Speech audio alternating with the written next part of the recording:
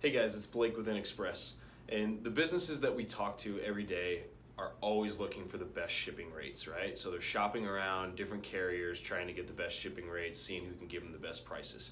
So I wanted to try to explain how shipping rates are calculated so then we can see how attractive our businesses are to be able to talk to the carriers to get the best shipping rates. So there's two main ways that I wanted to kind of illustrate for us. Number one, in order to get the best shipping rates, obviously, it would be volume, right? So do we have, and there's two parts of this. So do we have our own volume? Can we increase the volume of shipments that our business does so we become more attractive to the carrier?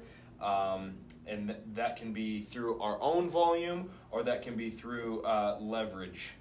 And so if we're leveraging multiple businesses in the same shipping account, or we can come together and negotiate with the carriers to be able to get a better shipping price for the group, right?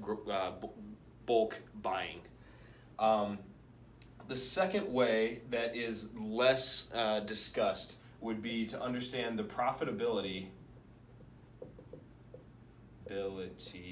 of the carrier. Right? So this is something that's probably a little bit less understood.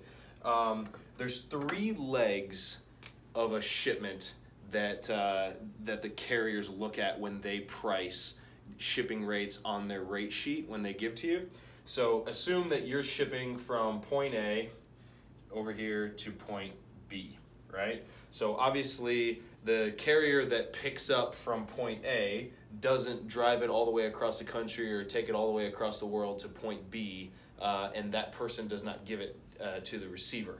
We know that that's not how shipping works. So obviously there's probably a distribution center here, and there's another distribution center here, and then it's connected, right, to point A and B.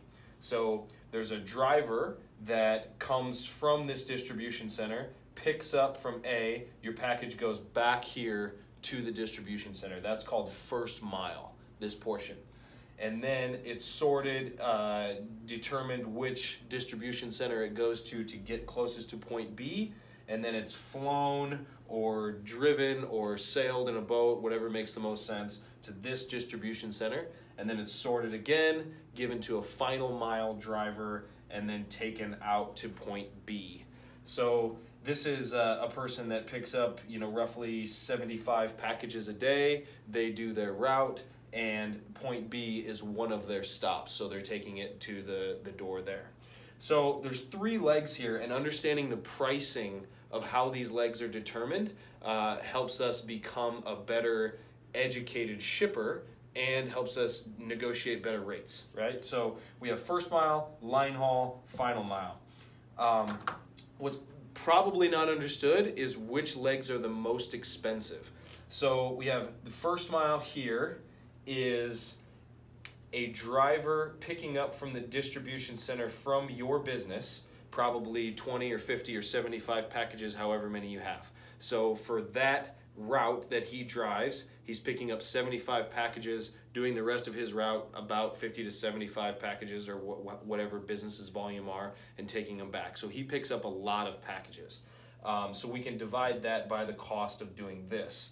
Same with the line haul. We would think that this would be the most expensive because it's a 747 flying across the country or across the ocean, or a freight liner that's carrying the packages across the ocean. That is the case, that is the most expensive lane, but it's divided by thousands and thousands of packages that are on there. So this is actually the least expensive lane because it's flying from a major airport to a major airport or driving across the country. So this one is not important. It's not important how far your packages are actually going. That's a common misconception. This is final mile, and this is actually the most expensive leg of your shipment. So it's because there's most likely about 75 deliveries per day that a domestic driver in the United States does. And the reason is he has to pick up from the distribution center, And for every single package that he has, assuming that you only have one package if you're a residential consumer that purchased something online, for example, is he has to drive to your location, to your door, get out, scan one package, take it all the way to the door, take a photo, get delivery confirmation, you know, whatever the case is, get a signature, go back to his truck, start it up, go to the next one. So that's for every single package. So you can see how the time is so much more expensive on this final mile lane. So if we understand the profitability, we know that it's the most expensive is final mile, second most expensive is first mile, and then third is line haul, which is good because the hardest for us to do as the business is the line haul. We don't have our own planes. We can't take it across the country. We can't, you know, semi-truck packages where they need to go. But what we can do is maybe find our own final mile carrier or first mile carrier, or use a shipping option that partners with the United States Postal Service to do final mile deliveries, because those postmen are already going on every street delivering every person's mail. So if you're an e-commerce business or something like that, this would be a great option for you. Maybe you can do the first mile and drop off. Carrier does the line haul, which is great, and then maybe the carrier's partner does the final mile or the post office, and they do all the routes already, so we just pay them significantly less to do the final mile deliveries.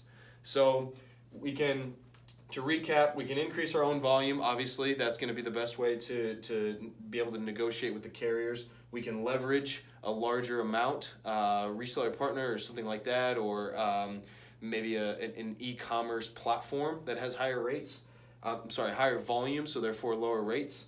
And then understand the profitability. So if we're paying one carrier to do all of these legs, it's going to be the most expensive. That's probably your fastest express option because it doesn't change any hands and it just scans and goes straight there, 3 legs. But if price is important to us, we can look at a mail innovation service, something that hands off to the post office, or take care of our own first mile ourselves. So hopefully this helps, guys.